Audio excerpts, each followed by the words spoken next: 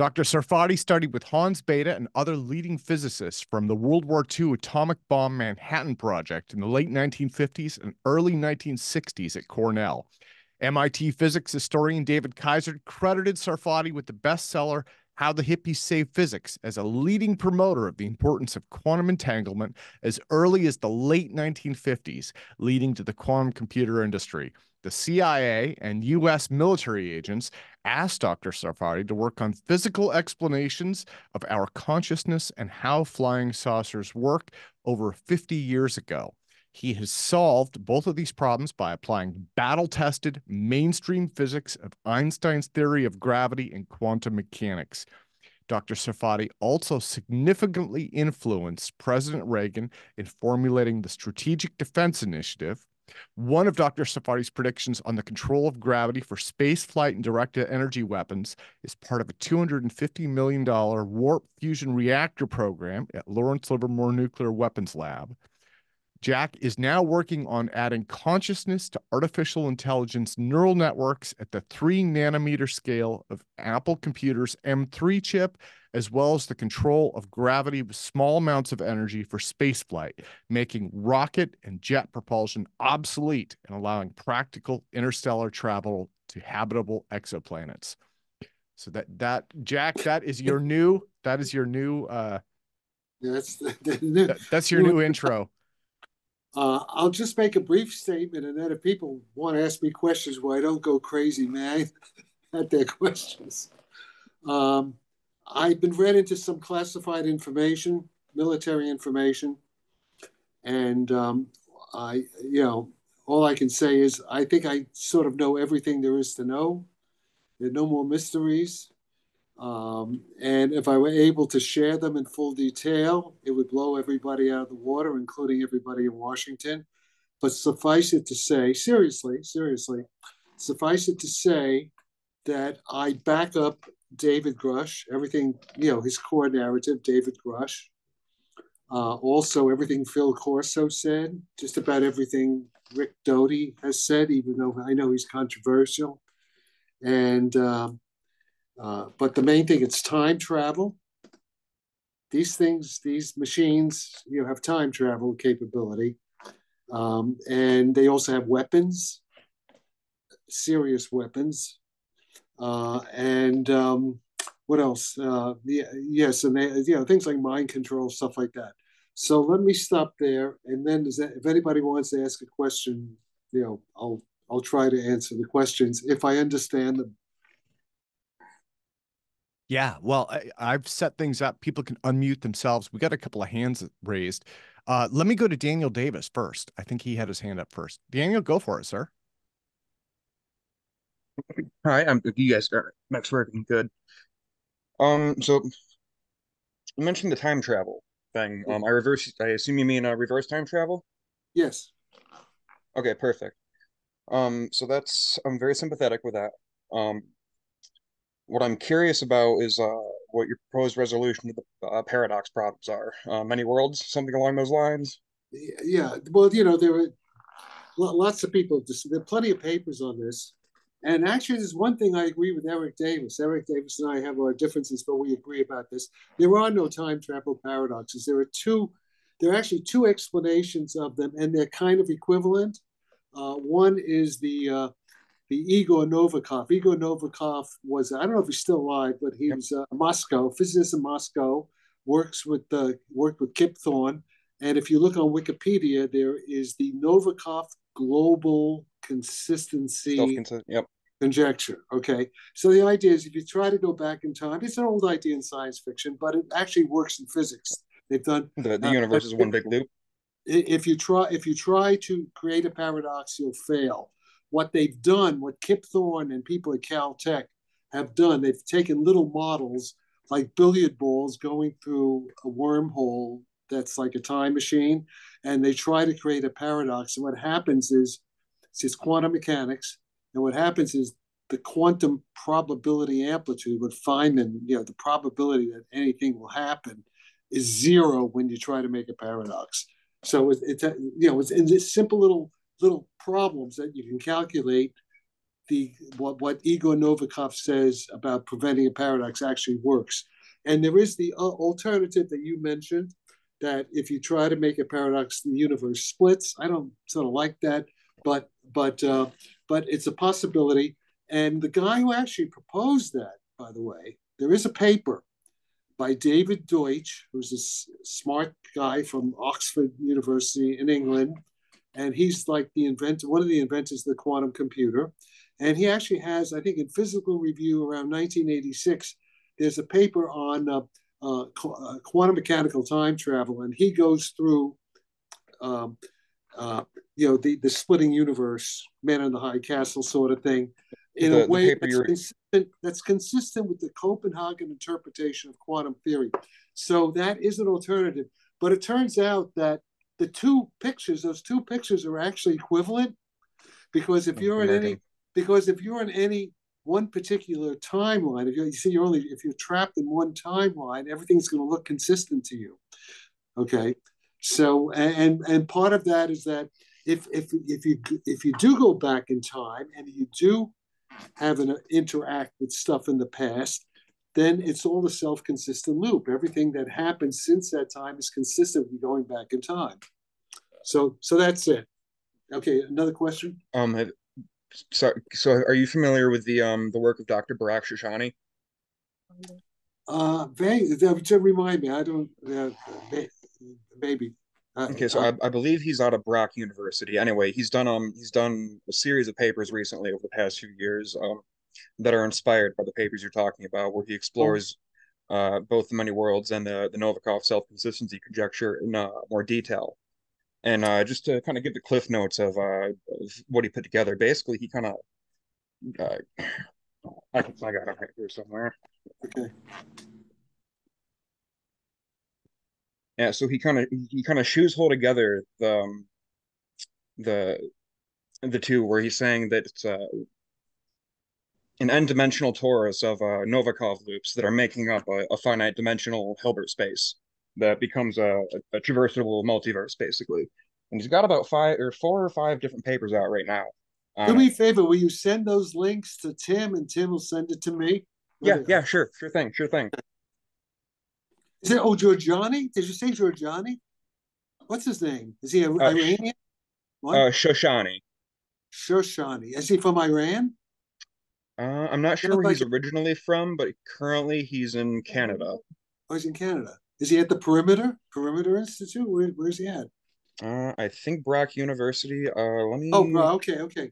Yeah, yes, and actually, Daniel, if I could jump in, I'm going to drop Jack's email into chat, and that way it's not just broadcast public on the internet. No, that's fine. No, it's fine. I don't care. That's all. I get so many emails, and I can always block people. Do you just want me to link you to his archive paper? Yeah, just send all whatever you have. Okay. Look at it. Yeah, it sounds interesting. Dr. Sarfatti, it's a pleasure. I had a question for you regarding the SDI era stuff. Yeah. I'm really interested in the reverse engineering efforts that were occurring just prior to that and during that time. And so far I found it looks like Schwinger and Friedrich Winterberg were kind of tertiarily related to that. I was wondering if you had any other names of scientists that I might look up. I don't know. Well, of course, my role in it was actually written down.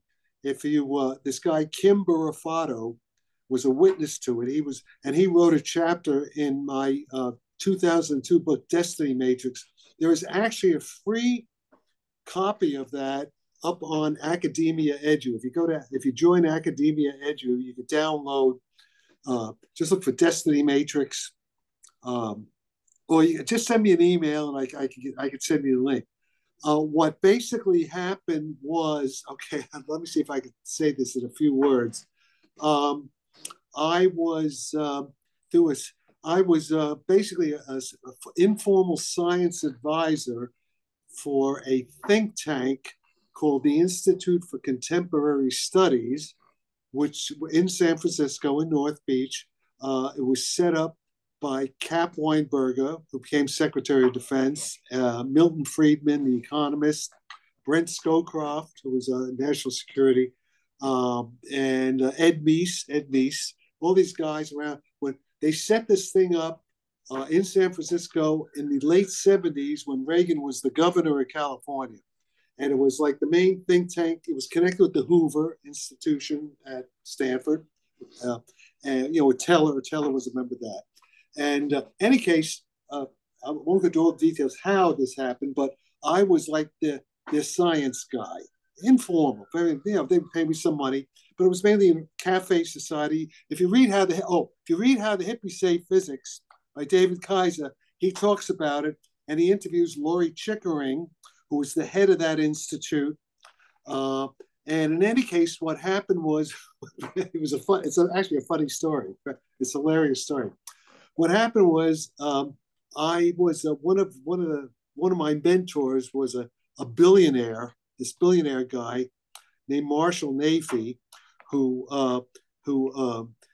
ran United Artists Theaters. He was part of one of the original financiers of Comcast Corporation. And any case, and he was like if Francis Ford Coppola wanted to make a movie, he would come to Marshall and talk about financing, stuff like this. See, he and his brother, Robert Nafee, this is back like in the 70s, they're already billionaires, right? And United Artists Theaters. Any case, this family has long history in the movie business in Hollywood. Reagan used to work for Marshall's father. When Reagan made all those movies in the 30s and the 40s, his boss was Marshall Nafee's dad. So Reagan and Marshall, they were basically, buddies. Okay. Any case, Laurie wanted to have a lunch with Marshall, wanted to talk to Marshall about something, and I arranged it. And it is 1980 or 1981 maybe. And we're sitting around Enrico Banducci's. Enrico Banducci, that was a famous cafe in North Beach where everybody used to go. It was like the Café de la Paix in Paris. Well, when all the Hollywood people would come, they would go there, or they would go to a place called Tosca's. So just a couple of like in places, especially back then.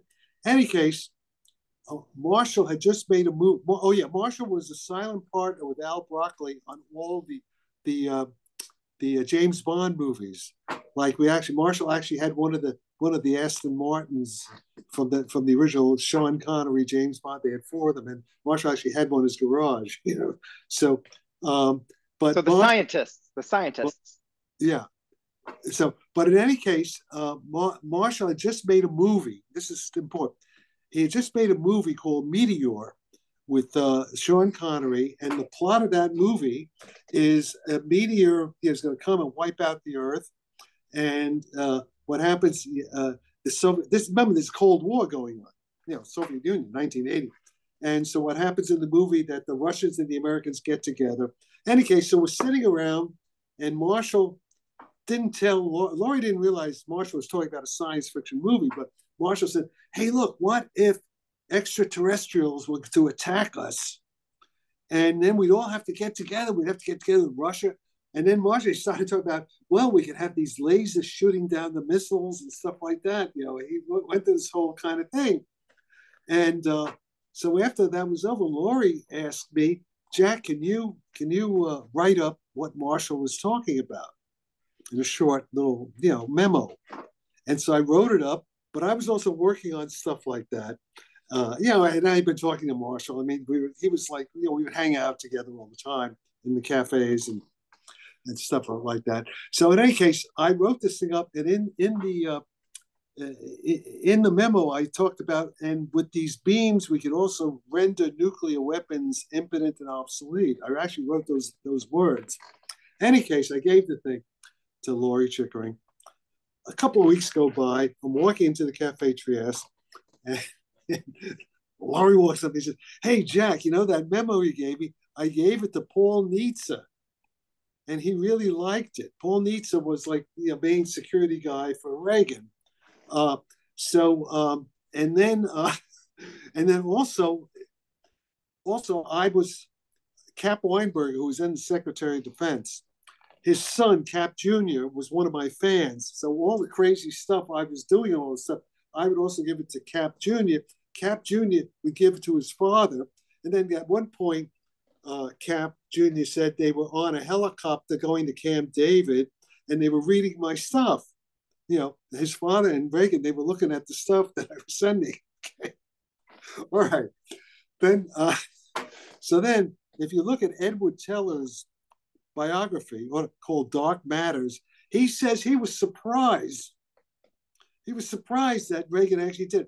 So the reason I think that, the reason I think it happened was because when Reagan saw Marshall Navy kind of endorsing the stuff that Ed Teller was trying to get him to do, that may have, he didn't. Apparently, I was told that Reagan didn't quite trust Teller.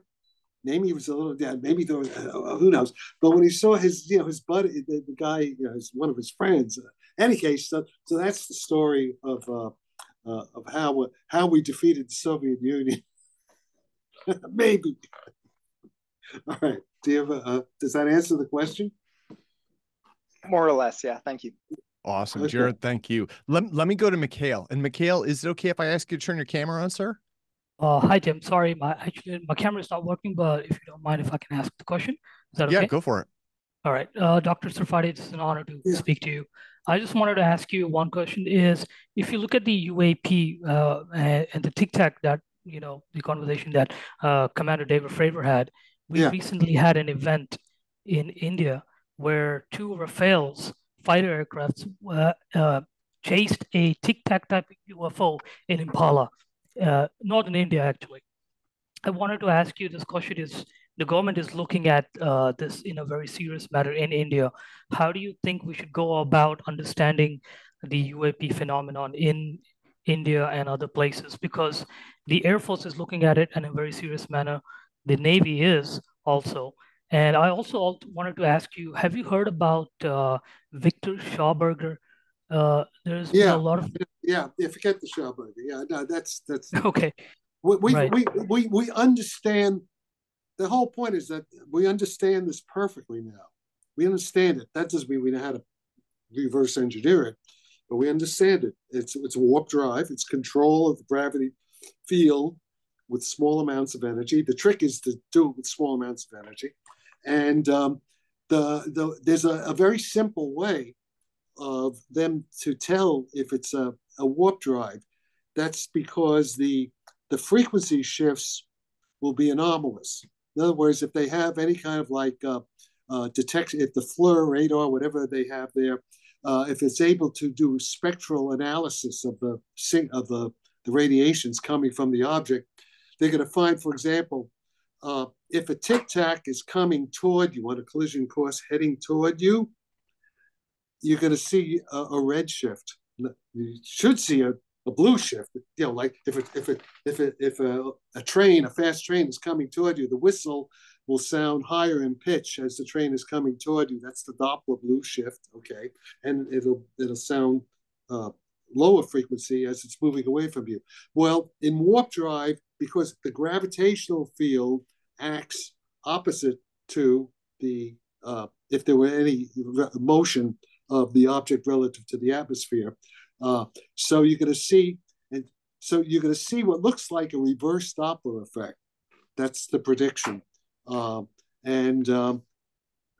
that's very easy to see. And so if they see the ship coming in a collision course, you're going to see a red shift, and if it's going away from you, you're going to see a blue shift, and that's exactly consistent with the Alcubierre.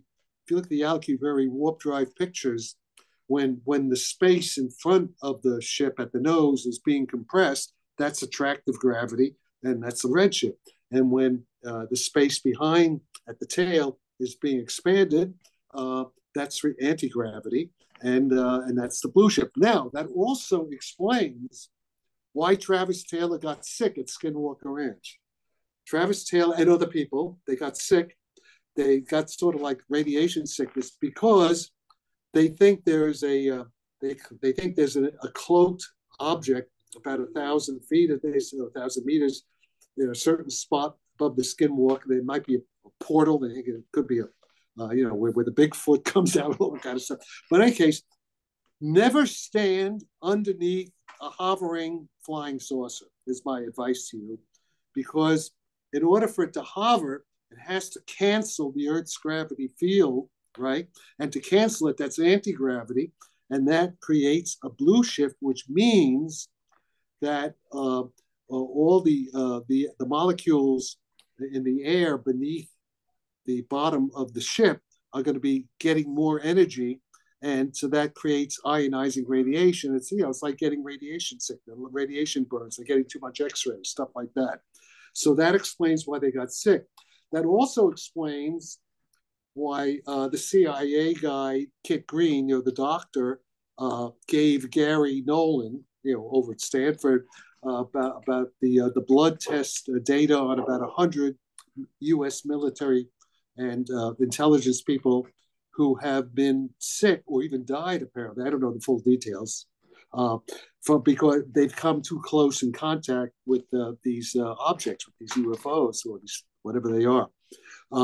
And so a lot of people have gotten sick. It's sort of like Havana syndrome, some of the symptoms, but it's simply that, okay, so how do you know if these things have warp drive, which means control of gravity and small amounts of energy? You know if you see the blue shift, that's anti-gravity, there's always a blue shift, gravitation, anti-gravity blue shift. And if you get sick getting too close to it, when you're in the region where there's anti-gravity, you're going to get sick. So it's dangerous. It has medically harmful effects. And that's exactly what they're seeing. There's no mystery to this. It's elementary physics. Well, elementary physics. Is it okay? I just want to ask you one thing, Mrs. Sarfatti, Dr. Sarfatti. How do I go? I just wanted to ask you, so I'm interacting with a lot of fighter pilots across the Air Force right now. And the one thing I'm interacting with a lot of fighter pilots. Yeah, I'm not hardly. You're saying you're in contact with them? Is that what you said? No, I'm interacting with a lot of fighter pilots who are flying. Okay, so I wanted to ask you, what is something that as a pilot I need to be aware of in order to capture them, either with FLIR targeting pod or radar capture? I understand blue. What do you mean capture? You can't capture them. No, I meant to say, how do I capture them on a video? I think he's talking about maybe a target lock for the camera. Yeah. Is that what you're? Yeah. Oh, you mean to take photographs? Oh, I don't know. Yeah. But I'm not that kind of. You have to ask. Well, you should ask Abby Loeb. People like that, they know that stuff. Or Larry Lemke. But there was something I wanted to say about. Okay, well, I just had a. Jack, if I could jump in really quick also, Yes. and I think this is something we've talked about. I would love your thoughts on this. But again, this goes back to Thor and the UAP theory, where he had claimed that reports of shape-shifting may have actually been gravitational lensing. And so... Now, wait a minute. I said it way before him. I was saying years before him. That's an obvious thing. That's obvious because when you're controlling the gravity field, actually the gravity field that you're controlling is inside the metamaterial thin shell fuselage. Some of it may leak out. Of course, this is what's called the Cauchy problem, and some of it will leak out into the atmosphere. But it decays very quickly, which is why there are not big heat signatures to it. It's pretty stealthy. It can even make it invisible. So, of course it's going to shapeshift because all the light or electromagnetic signals coming from the thing are going through a gravity field, which is also changing very rapidly in time. Oh, by the way, when you change a gravity field rapidly in time, you also create particles, so you get plasma effects too from that. So so the shape shift is obvious. Okay, I'm glad you mentioned. There's several things. You have a shape shift. Remember, I had all this 10 years ago, 12 years ago, at the DARPA conference, the 100-year Starship Conference, which General Pete Worden, then head of NASA, who had been head of the Space Command, he paid my way there to give the talk, and I mentioned all this kind of stuff basically back then. It's pretty. So you have the shape shifting from gravity lensing. You have the anomalous frequency shifts that it should be the opposite to the Doppler shift. And the other thing is that if you get too close to on the anti-gravity part, you're going to get sick. You can get radiation sickness. Okay, so those are three things. All right. Now, let me say something else. you can't fight these things. They have weapons. Okay? They have both offensive weapons and they have defensive weapons. If you try to shoot, well, of course, wait, let me qualify that. It's a big universe, right? It's a big universe. There are many different forms of extraterrestrials out there. Okay, many different life forms from many different places in the universe and at many different times in the universe. But the physics of how to time travel and how to do all this stuff is very elementary. It's not hard. Not hard for a guy who studied with Hans Bethe. It's maybe it's easy physics. It's basically Einstein's general theory of relativity with some modifications, some quantum theory. The basic ideas of it are very, very simple.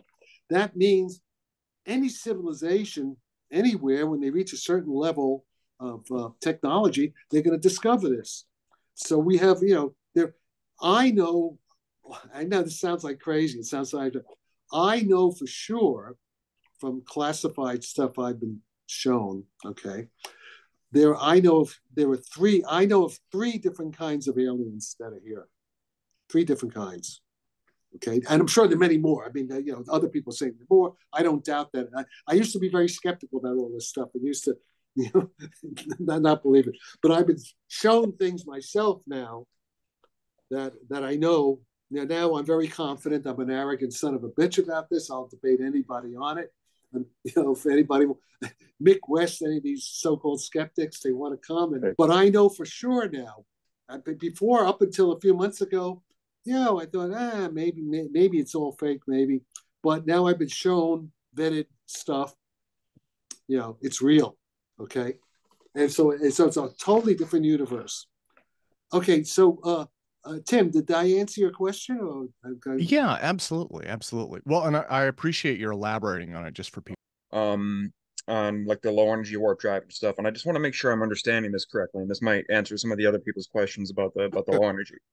So just bear with me on the preamble for a second. When speaking in general relativity terms, with the Einstein method, you have the G mu nu equals 8 pi g divided by c to the 4. Yeah. That's your space-time metric and your stress energy tensor. Let's just dumb this down to special relativity for ease sake.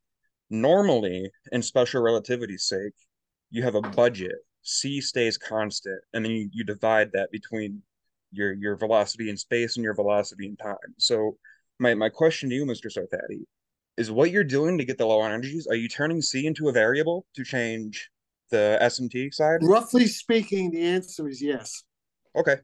But it's not C itself that changes. C stays the same. It's what's called, if you want, it's like it's like the index of refraction is changing. The C itself doesn't change, but the index of refraction changes because it's inside of the material. And then again, it's not quite the index of refraction because the index of refraction is only for light waves. You have to know the difference between a near field and a far field. The warp drive is a near field thing. So it's not the index. It's something. It's something called the susceptibility. It's physically what it is. So are you like changing the permeativity of space-time? What? Are you like changing space-time's permeativity? Yeah, no. Jack. Sorry, I think that the difference is the metamaterials part. I think that's the part that. Okay. Let me explain. I was about to explain it, but you guys, keep interrupting me. I was about to explain it. Okay. Let me first explain what is the speed of light. Do you know what light is? First, what is light in vacuum? What is it? What is it physically? The speed of information. No, okay. That's a rhetorical question. You just keep quiet. I'll tell you when you can talk, okay? I'm now giving the Sarfatti lecture, okay, on light. What's the nature of light? Listen, first of all, Einstein is working on general relativity in 1915, okay? There was no quantum mechanics then. There was classical electromagnetism, and there was the beginning of quantum mechanics. There was the photoelectric effect, which Einstein did himself. There was the Bohr theory of the atom, but they didn't really have a good understanding. When Einstein wrote his equation, C was just a parameter. I mean, C, what was C? C was stuff that the optical physicists measured, the speed of light in vacuum. There was all kinds of optical measurements, already like 100 years ago, maybe 200 years. When did they first measure the speed of light? I forget. I think in the 18th century, I think was measured. So, and so he knew it was a parameter, okay? And then so he has his equation. He has the equation after 10 years of struggle. He has the equation, and he has to make sure his equation corresponds to Newton's what's called the Poisson equation, field equation. And in order to get his tensor equation in the weak field limit, and when things are moving slowly in the non-relativistic limit, he just fit it to Newton's thing, and he finds that in order for him to agree with Newtonian gravity and all the measurements that are known, then if he puts in the speed of light in vacuum with the Newton's gravity constant, it's g over c to the fourth power, right? When he puts that in, he gets the right answers. Things agree with experiment. So it's kind of empirical. You understand? It was just like black box engineering. So it's empirical. He's fitting curves, fitting data. Okay, and it's a consistent picture. So it was not very profound what he did there. I mean, the equation is profound, but getting the right coefficient, the number, putting in the numbers for the coefficient was partly just to get agreement with observation, which is, that's good science. That's what scientists do. All right. Years go by, and now we have what's called quantum electrodynamics. Richard Feynman, Schwinger, Tominaga, all these guys. Okay. Now we understand what the speed of light is in terms of quantum electrodynamics. Basically, roughly speaking, to the first approximation, why is the speed of light 186,000 miles a second? Why is it that? Why isn't it, 10 miles a second? Okay. Well, there's now a mechanism. It's understood. You have to look at the quantum vacuum. The quantum vacuum is a plasma. It's the first approximation. I'm giving the most important part of it. There are other parts too. It's an electron-positron plasma. I call it virtual electron-positron plasma. Okay. And what happens is a real photon scatters off these electron-positron pairs. And that interaction, it's the vacuum itself has an index of refraction. A photon gets absorbed by an electron-positron pair, and then a short time later, it gets re-emitted.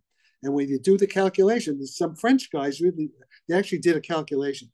You can, using parameters of, you get a self-consistent picture that the point is that the speed of light, okay, this is what's about. The actual number for the speed of light, as say 300 million meters per second, is simply an emergent, contingent, dynamical quantity depending on the structure of the density of that a virtual electron-positron plasma. It's a dynamical effect. It's like plasma physics, but inside the vacuum. It's quantum mechanical plasma physics inside the vacuum. Okay, now you take that same approach, and instead of now the photon is going through material, and the material has real electric charges, and has both negative, positive charges like ions, a crystal lattice. It's electrically neutral. It has the free electrons, the bound electrons, and the ionic lattice, stuff like that. And you do the same calculations. You do the same kind of calculations. You calculate what's called the index of refraction. There's a whole cottage industry and physicists who did this, and then so you see the light slows down. So the point is this: the mechanism for the scattering of light in materials with real charges is essentially not very different from the mechanism for the propagation of light in the vacuum from virtual charges. So now the thing is this: so when Einstein writes his field equation and he uses the speed of light in vacuum, why should the speed of light in vacuum work inside the matter? Why should it be the speed of light inside the matter that works? Okay, from the microscopic, from the quantum mechanical point of view, it shouldn't be the speed of light in vacuum at all. Also, all the tests, all the experimental tests of relativity are not done inside matter. They're done in vacuum, where G over C to the fourth is not directly measured. So all the classic, with the gravitational bending of light, those are all basically, the space tests done in vacuum. And even all the tests, even the replica pound experiment. If you read the review articles on the experimental tests of relativity, there's no direct testing of Einstein's field equation for inside matter. Not really, and especially when the matter has what's called dispersion, which better materials have. Especially when the speed of light. There's another thing. Suppose it's dispersion. Suppose the speed of light depends on the frequency of the light in a given frame of reference. So what do you use in Einstein's equation? What C do you put in the denominator? What do you do? Okay, so there's that. So the point is that the conceptual foundation for people's belief in that particular coefficient inside matter is founded on nothing. It's shaky ground. It's all bullshit. It's not. There's been no direct experiments. Okay, and now what we do have experiment. The experiment we have the observations of the Tic Tacs. So the Tic Tacs are showing us that warp drive is real, and the only way warp drive can be real is for this effective speed of light in the denominator, the coupling, to get very small in effect. I've oversimplified because it's not the light waves, it's the near field. It's like the Coulomb field. So what you have is, if you do basic physics, you have what's called electromagnetic susceptibility functions. They are, if you send an electromagnetic field into material, and by the way, it doesn't have to be a wave. It could be like it could be a static field. It could be like a voltage from a battery. That's an induction field, not a radiation field. An induction field, like in the Tesla battery. Those are induction fields. They're not radiation. Okay, and so if you just take an electrostatic field, and put it on inside the metamaterial, the electrostatic field is going to distort. It's going to separate the positive from the negative charges. That's called polarization, dielectric polarization. Okay, and what you're talking about, the static electromagnetic field, the near field, was going to generate through Einstein's equation a static gravitational field. It's not going to be a gravitational wave. I'm not talking about waves anymore. Okay. Fields. Yep. Okay. The Earth's gravitational field is a static field, or quasi-static. It doesn't change very much. It changes very slowly, right? It's a near field. Okay. The mathematics of the near field is different from the mathematics of the far field. They're related. The near field at a certain limit becomes a far field. Technically, you have to go to what's called the Feynman propagator, and you look at the Feynman propagator in the complex energy plane, and the propagator has poles in the sense of complex variable theory. And when you approach the pole, a virtual photon becomes a real photon. Okay, this is all, you have to read Richard Feynman, you have to understand Feynman diagrams, all that kind of stuff. But physicists, this is the way physicists think. Okay, so we understand this, but we have a technical language, just like doctors have a technical language. You have to speak the language. Yep. Okay. All right. So the point is, basically all this is very simple, and it leads to, the point is that Einstein's general relativity inside matter is not a well-developed field yet, and that's what's and the technology, the reverse engineering. Okay. Let me summarize. The reverse engineering of these UFOs is simply an applied physics problem of modifying Einstein's field equations inside the metamaterial condensed matter physics. So it involves a combination of quantum mechanics and metamaterials and something called non-equilibrium thermodynamics and relativity, and how to do that, to put it together. We basically sort of know how to do it. But it's just an applied physics problem now.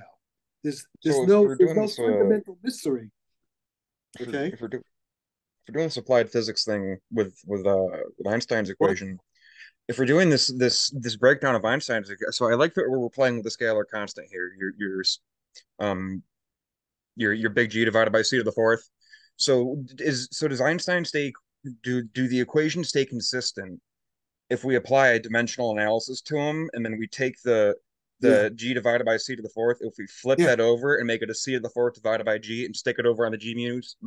Sure. Yeah, yes. Okay. Sure. Okay, so that speaks to Pice work. Okay, interesting. Okay, since you seem to know a little, what we do, we have to work in Fourier transform space. Okay. We do have to do the Fourier transform. Now, in a strong gravitational field where space-time is curved, that becomes a problem, because in order to do Fourier transforms, you really can't have too much gravity. It has to be pretty much flat, because you take a Fourier transform, you integrate over all space and over all time to get sharp frequencies, I guess. But in curved space-time, you have to use what are called wavelets, scale dependent, a more general concept than the Fourier transform. So the Fourier transform is just the first approximation. There's a guy in Moscow called Mikhail Altaysky, and he has now updated all of this general relativity, quantum field theory, using these generalized wavelet scale-dependent transforms, which we can apply for strong gravitational field problems. So that there's a technical problem. So the point is, what you want to do, roughly speaking, you take the Fourier transform of Einstein's space-time equation. Well, what you really want to do is do what's called like a fast Fourier transform. We have a phase space. We have both position and wavelength, and also time and frequency, subject to the uncertainty principle, stuff like that. So you want to do like fast Fourier transform analysis, so you kind of know where you are and what frequencies you're interested in, okay? And but what you want to do is you only want to compute the gravity field at long wavelengths and low frequencies, okay? And that will depend upon the metamaterial response function or susceptibility, also at long wavelengths and low frequencies. And that you have to apply a voltage. You just apply a voltage, slowly varying voltage, that sort of thing. It's like circuit theory. Mm-hmm. It's like LCR circuits, stuff like that. And maybe you have So it's basically electrical engineering. It's like power systems electrical engineering, the actual description of the device. So what you have is your metamaterial, the fuselage itself. Think of the fuselage. It's a bunch of little what are called artificial atoms arranged in a lattice, right? Each little artificial atom can be viewed as a tiny little circuit. It's like a tiny. Think of it actually what it's going to be. You can model it, and people have actually been doing this. You can model each meta atom as a anharmonic dissipative forced oscillator circuit. Do you see here? Do you get that? Anharmonic. It's nonlinear, so it's going to be a nonlinear oscillator. So it's going to be a curve. With some resistance, dissipation, a little dissipation, and an inductance and a capacitance. You have a capacitance, a magnetic inductance, a resistance, and some nonlinearity, and a driving and a voltage, a driving force. That's each meta atom. Each node in the lattice is that, but then they're coupled together. So if you're like a network of these coupled oscillators, it's like that. It's like the electric grid with all these power stations, okay, but on a micro scale, on a nanoscale even. So that's what the metasurface is. It gets complicated. So but that's basically it. That's basically what the physics is. And see, you talk about working in curved space-time instead of flat space-time. So should I be more focused on de Sitter space or anti-de-Sitter space? No, forget that. That's irrelevant. No, okay. You made a mistake there, because first, de Sitter space, that's cosmology. That's on a scale where a galaxy is a point. I'm talking about nanometers. Oh, I just meant when I'm playing with the equations. Like, what should I be more focused on, de Sitter or anti-de Sitter, or just keep playing? No. What you want to do is actually read my stuff. Just start reading my stuff. To keep going on your stuff. Okay, I'll keep reading. I just want on Twitter. I put everything on my Twitter feed, and I post the links and stuff like that. But the thing is this: what do I want to say about it? Okay, the place, if you want to start, you have to read Feynman's lectures on gravitation. Okay. Caltech, 1962, I think. It's still the best place to go. And what I'm doing, I'm just applying Feynman diagram technique to this problem, okay? Because it's clear he could do dispersion, he could do everything. In Feynman, gravity is simply what's called a spin-to tensor field. He does it against, he starts off with there's no gravity. He starts with just special relativity. There's no gravity, what's called globally flat space-time. You have a small perturbation, it's a spin-to tensor field. And then when you add a bunch of these things up in an infinite series, you get Einstein's general relativity. So he gets to that, look good. But the point is, a lot of the flight of these UFOs in the atmosphere, the stuff that the Navy is seeing, it's weak gravity theory. So Feynman's approach, Feynman's perturbation theory, I think should work pretty well to describe the actual physics problem that we have, trying to explain to Commander Fravor and Ryan Graves how these things work. I can do it, I think, in terms of Feynman diagrams at very low order, fairly simple calculations. So that's what I'm working on now. But the point is, there's no mystery to any of this. Has nothing to do with Salvador Paez. Has nothing to do with element 115. What else? Also, all the other has nothing to do. Well, the 0-point energy may play a role, but that's not that important. It has nothing to do with levitation. It does have to do with superconductors, but they're special kind. They're room temperature superconductors called Froelich condensates. But that's another thing. So the point is, we have many of the key pieces of the puzzle. We have the main pieces of the puzzle, and there are just a few small pieces that, we're now at the mop-up phase. We understand the basic problem. So Jack, we're talking negative susceptance, negative susceptibility. Bismuth is 10 to the -5. Superconductors' theoretical limit is -1/3, but split-ring resonators are orders of magnitude better than superconductors. Oh, really? Okay. So what? Yep, okay. Go slow. Wait, slow down. That's interesting. Slow down. Are you saying that the magnetic permeability, relative permeability of bismuth is 10 to the -5? Is that what you said? Yeah, it's very, very small. It's weird that was found in okay, wait. Hang on a minute. So if it's 10 to the -5, let me just stop. According to Keith Wanzer, that would amplify, the S would be 10 to the 10.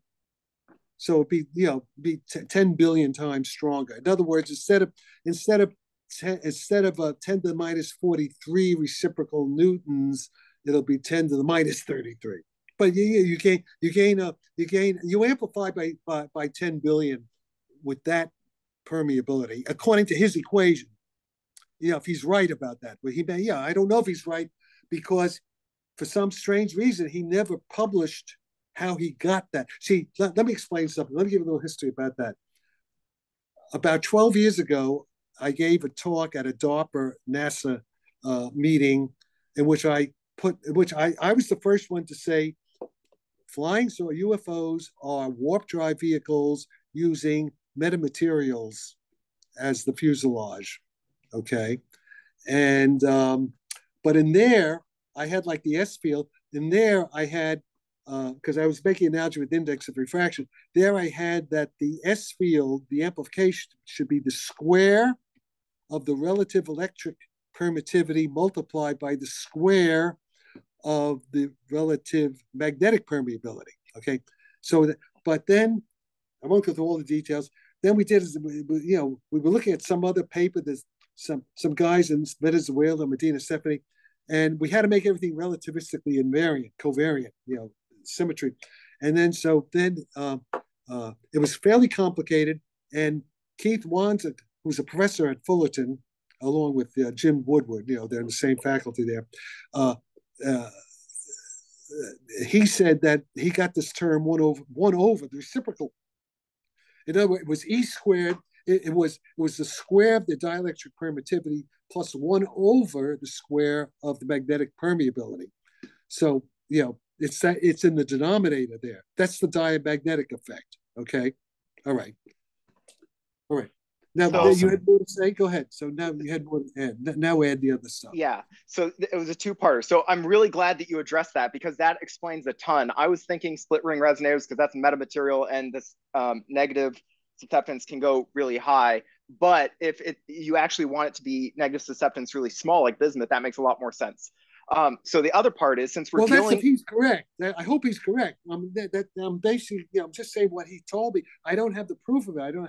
I didn't derive it myself. It may or may not be correct. I hope it's correct. Fingers crossed. So the second part, though, is since we're dealing with particle antiparticle pairs in solids, then we're dealing with the twisted Schwinger effect, which is a really relatively recent thing that's only been out the last, I don't know, half a decade to a decade, where they're figuring out that you can actually, rather than just splat the laser onto the material, you have a very high twist onto that laser, and that added angular momentum helps focus the laser down farther or something like that. Okay, are you talking about Ray Chow? Ray Chow's work on twisted?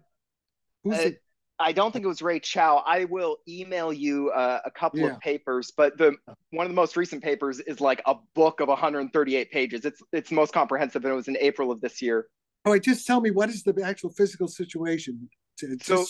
So the gist is, unlike the regular Schwinger effect in vacuum, you're doing it in a solid. So now you already have changed, your medium.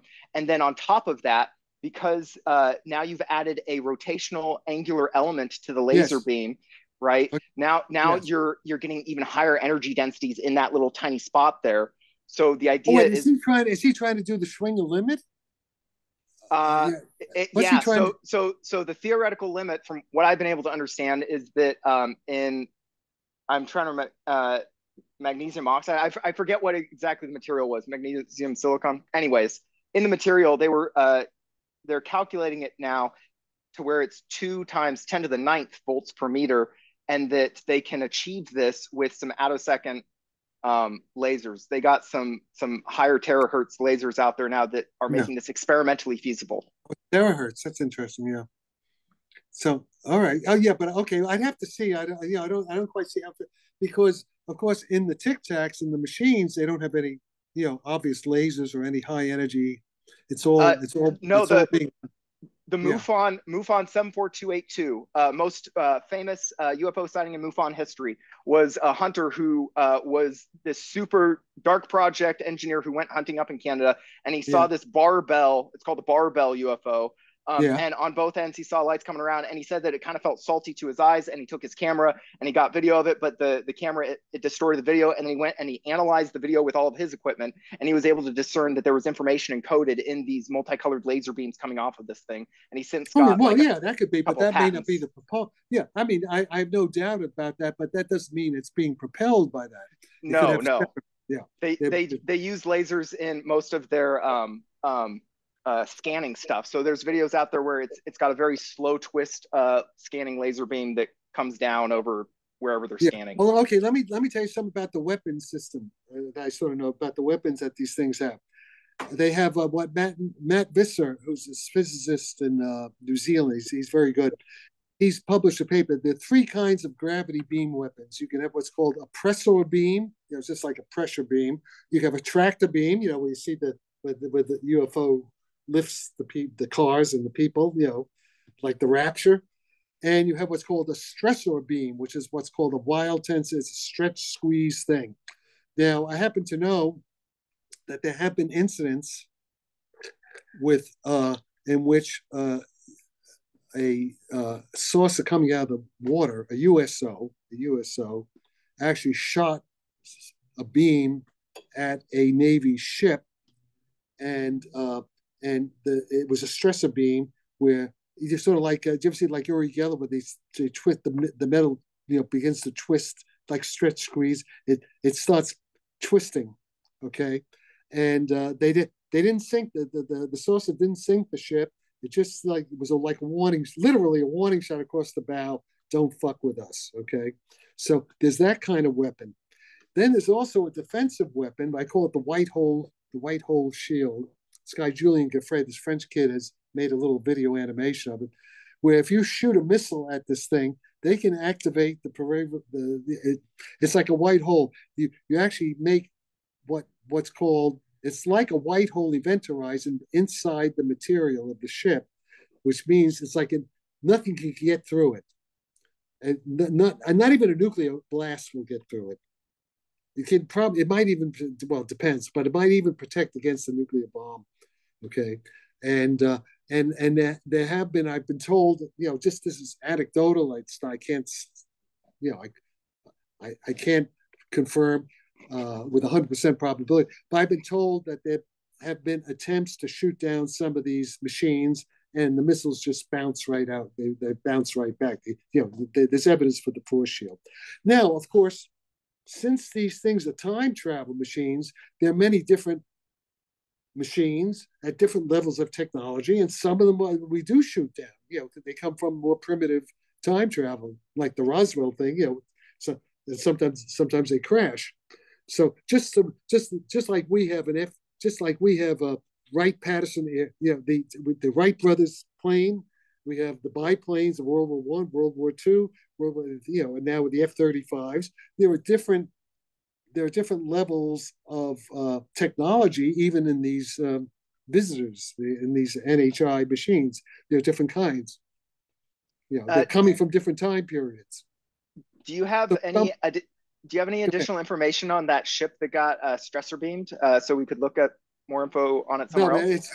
I shouldn't even said that because it's classified. I didn't hear nothing. I know you didn't. Yeah, but the thing, okay. I cannot tell you where.